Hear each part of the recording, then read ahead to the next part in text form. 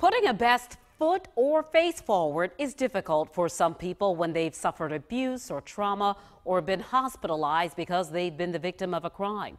The city of Charleston has created a program that will help people who are in need of something as basic as a new shirt on their back.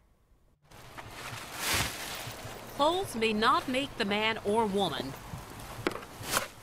but for a victim of abuse or trauma, it can symbolize the beginning of the healing process.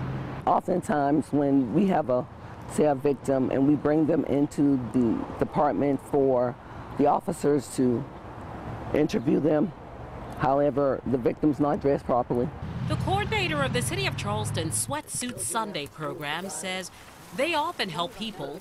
We have victims of sexual assault, domestic violence, who have escaped violence with only the clothes they were wearing. We pick them up from the hospital sometimes, and then we have to relocate them afterwards. We try to make them as comfortable as possible.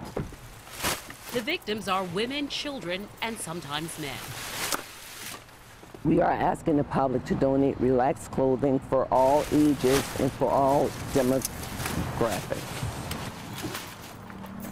The City of Charleston is hoping local churches will donate clothing, but will also talk about issues of abuse and neglect.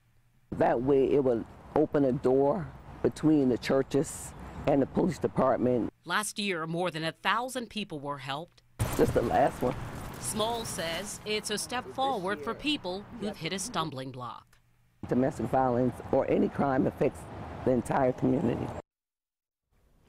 If you would like to make a donation to the Sweatsuit Project, here's how to do it. This information is geared toward churches and other local organizations, and all are welcome to make donations. You can find the information on exactly how to donate. They will pick up those items if you call this number, 843-720-2425. Again, 843-720-2425. Or you can contact C. Smalls at charleston-sc.gov. Coming